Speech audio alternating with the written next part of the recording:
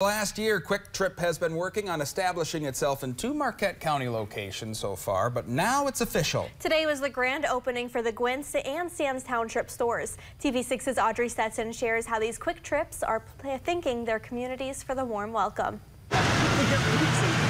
Kwik Trips in Marquette County are lending a helping hand to those who help communities the most. Kwik Trip made $1,000 donations to 4 police and fire departments in Marquette County. When we join a community, our mission statement says that we want to make a difference in someone's lives. And looking at the police and fire department, who better that makes a difference in people's lives every day. The Sands Township Fire Department will use the donation for a new fire truck. Sands Township Clerk Carolyn Kirkala says in any community, the fire department is valuable and needed. These people put a lot of their own time and energy into serving their community, and the best thing that we can do is get them the equipment that they need. Forsyth Township Police Department Sergeant Jesse Cadwell says the donation will go towards its newly developed canine program. With that, it's going to be an explosive and tracking dog, also available for the schools if there's ever a bomb threat, and helping to locate anybody that ended up going missing in our jurisdiction. Marquette Kwik Trip store leader Brad Nett says even though the store has been open for a while, today is its official grand opening. We had to, have a remodel and, put our name on it and get all of our coworkers trained to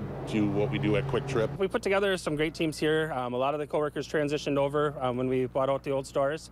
They've done a great job adapting to Kwik Trip and learning, and they're here to take care of the communities and make a difference in people's lives. All those who received a donation today say the money will go a long way to help the community. Audrey Stetson, TV6 News, Gwynn.